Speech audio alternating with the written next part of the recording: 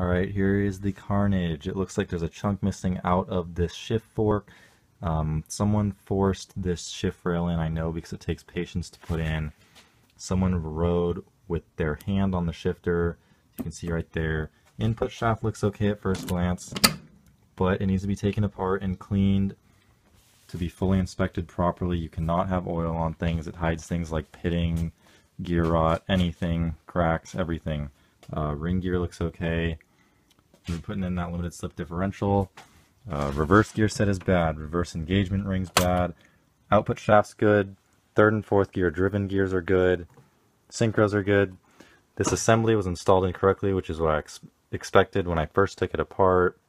This was installed upside down. The depth is different on this.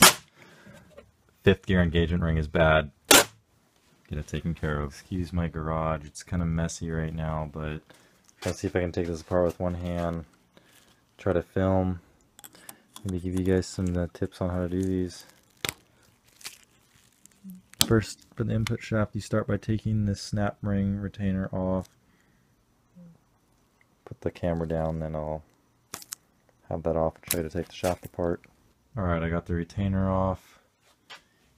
And you never want to reuse those. As you can see, it's pretty deformed.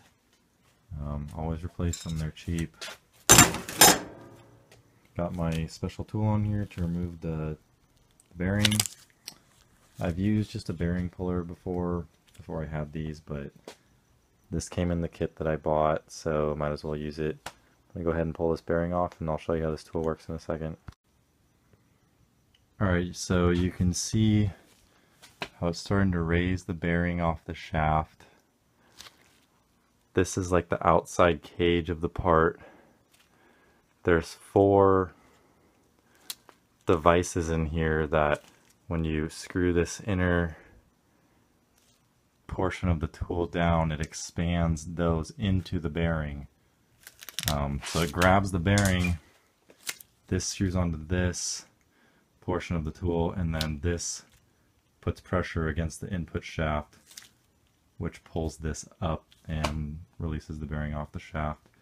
Works pretty good, but like I said, you can use a generic bearing puller and a press. That's what I used to use. It works just as good. So I'm just using this because it came in the kit that I bought to do these trannies. So there's what it looks like with that bearing and the retainer off. Here's the tool. You can see there's the bearing in there. I'm going to go ahead and take this tool apart and then show you guys kind of how it works and how to finish disassembling the shaft. Okay, so we'll start by removing this first gear. I know how these go together, but I still take them apart in the same way. It just makes it easier for reassembly, and if you haven't done this before, it's best to do this way, or whatever system works good for you. So we'll take this first gear off, which is 4th gear, and I like to place it down so that when I'm rebuilding the shaft after it's all clean, even though I will look up the service manual instructions just because I think it's better to do that every single time than be sorry. When you pick it off your workbench, you know that it goes on that way. Obviously you know it goes on that way because the engagement teeth are on that way. If you put it on like this, you know, obviously that looks wrong and it's not going to work. So I take out this cage needle bearing. I always replace these. They are very expensive for some reason. These are like $30-some, which seems ridiculous. But we're already in here, we might as well. The synchro comes out next. Sorry, it's kind of hard to do this with one hand. Oh, I just lost a piece. There's like 3 little leaf springs on here. One fell right here. Don't do that. And then just pull the synchro out. You can do a quick inspection right now, but like I said before, you know, it's best to do this after everything's clean because oil will hide cracks and all kinds of things. So it's just best to clean it all first, unless it's like, you know, obviously something's broken or You know, if you're looking at the teeth and, you know, obviously one is sheared off or something, don't even bother cleaning it. Okay. Let's see here. Okay, so next this comes down, and there's a snap ring on there, retainer. Oops. Oh, those need to come out anyway, so take those out. Usually I'll use a magnet for that. Like I said, I'm using one hand, so it's going to be a little bit more difficult for me than normal. Just kind of want to show you guys how to do this. A bunch of people always ask me, and no one ever wants to pay for anything, so might as well show you guys how. Okay, next I would grab some needle nose, and I'm actually going to pause the video right now. I'm going to go grab a tool, and then I'm going to take this snap ring off, and then I'll start the video again. Alright, so I took the snap ring off. These are directional. There's a flat side and there is a beveled side. You want the flat side against the load. This is the flat side that I'm showing you. Came off like that, so the load is going to be coming up this way against it. You want that against the shaft like that. Just a little spring and plunger in here. I took the other two out. I just used some needle nose, pull them out. The spring goes in first, and then the plunger, and then these little cylindrical looking things. Next you can go ahead and take this engagement ring off. Again, I also like to put this on the same way I took it off.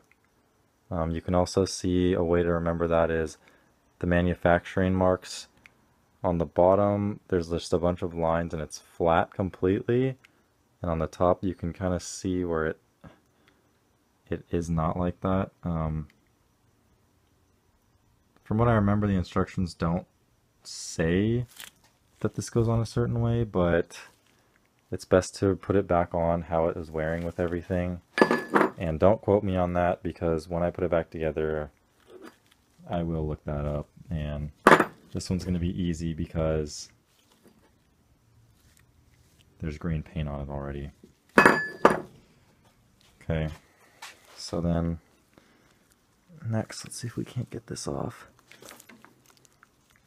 I might need two hands for this. Let's see.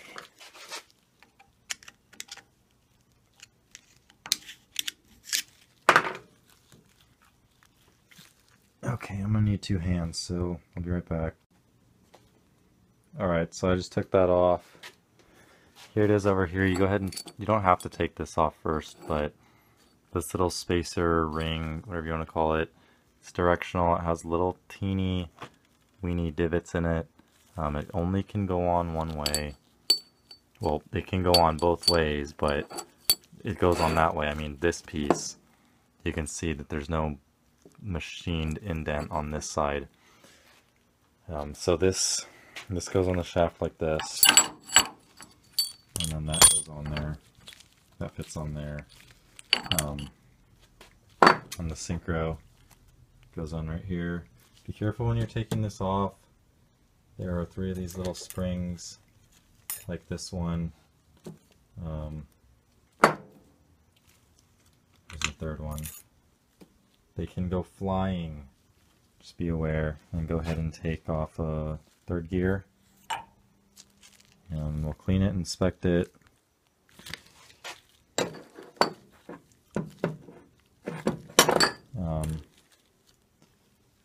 Another one of those cage needle bearings. Go ahead and replace that too. And we'll go ahead and take this input shaft out of the vise. And then we'll clean it and inspect everything and get this input shaft bearing off, and that's it. That's how you take it apart. It's pretty simple.